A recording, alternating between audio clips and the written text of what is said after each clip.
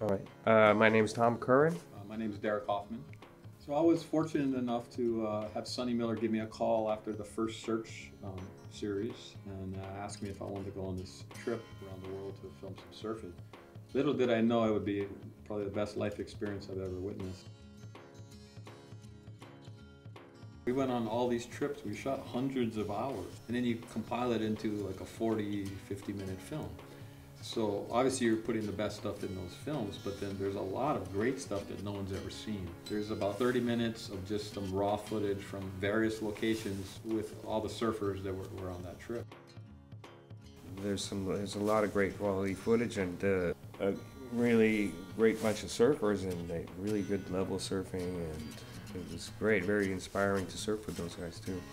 This main project really was to get the film out digital, to honor Sonny, to also honor Tom and surfing, so the surf community can be able to enjoy a beautiful film, Searching for Tom Curren. The movie was filmed over the previous times that we went around with the search with the whole team, adding up all of the best footage that we had and then getting that condensed down into the very best. Sonny's personality and his way of filming came really through in those films. We got really just fantastic surf. And then, Sonny's gifted editing and his enthusiasm for the project was what made it, do well back in the day. As I got older, I was like, wow, how blessed were we to be on these surf trips, early exploration out into Indonesia. The year before Bawa, I believe it was '93, was the first documented surf trip in the Mentawai Islands. Tom, Damien, Davo, Frankie, and Brock Little. So at the time, I think it felt really cool to kind of venture into new uncharted waters, so to speak, on Martin Daly's original boat before there was air conditioning in cabins. Not until I believe Sonny made the movie actually, and because I was there when he was editing it, so I got to see some of it, and I was like, wow, this is really cool, because all the search films before were compilation of all the trips with all the riders, so this was obviously focused in on Tom's best waves. So when that's put together, then I did realize that, whoa, this is really special.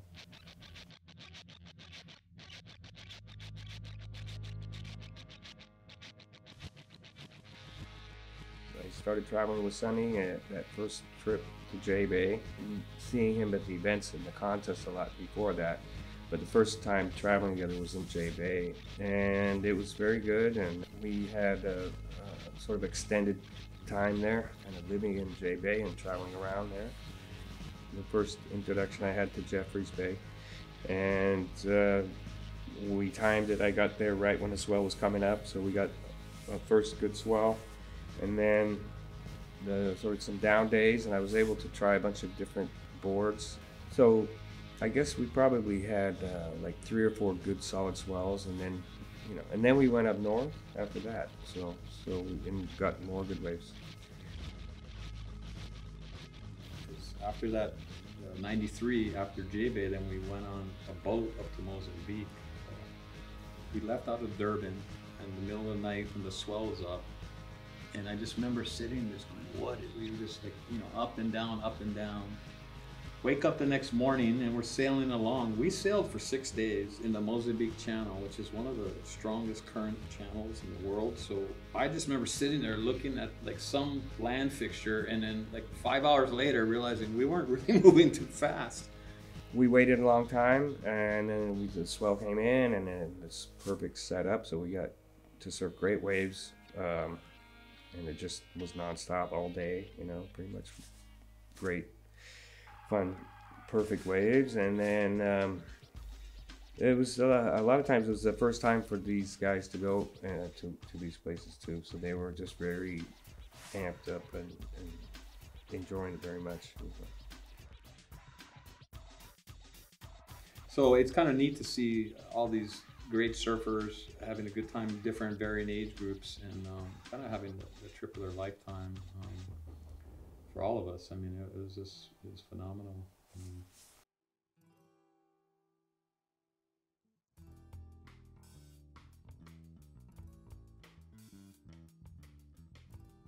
Yeah, this board I got from Tommy Peterson. It's called the Fireball Fish.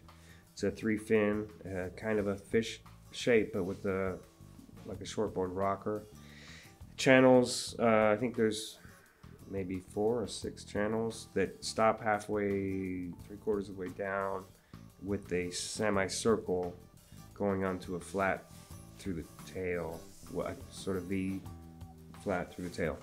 So I tried it in a couple of the smaller days, and it's just like the way it felt. And then the one day at Bawa, I tried it because it was such a glassy, smooth day, and had, I was having fun with that board.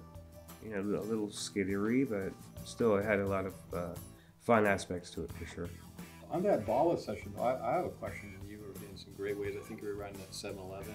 It was Palmer or the day Palmer, and then all of a sudden you switched to the fish. Did you just feel that was a good time to try it out? It wasn't so much. Someone said you didn't have another board to ride, but I don't think that was it. All right. No, I did have another board. I had what would have been probably more ideal was the 7.2, but I let Davo use that one, and then I had the fish. I kind of wanted to try that anyway.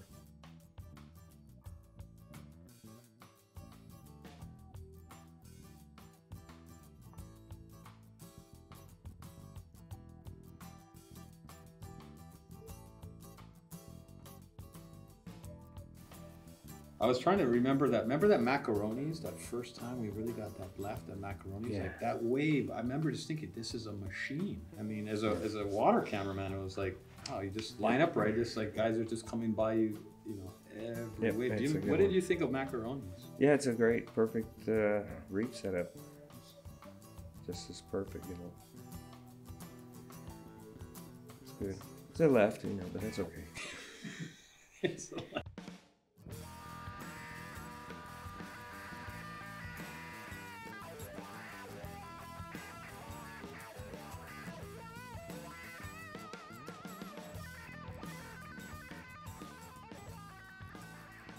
This main reason this is happening is really because Sonny's not here. Because I feel if Sonny was here, he would have kind of done something very similar. So the mission for me was to really honor Sonny and the work he did.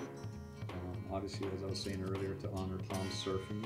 But I feel like a lot of the current surfers, the current generation, maybe never had a chance to maybe watch these search films, or more importantly, watch Tom surfing on different boards and some of the most best waves in the world.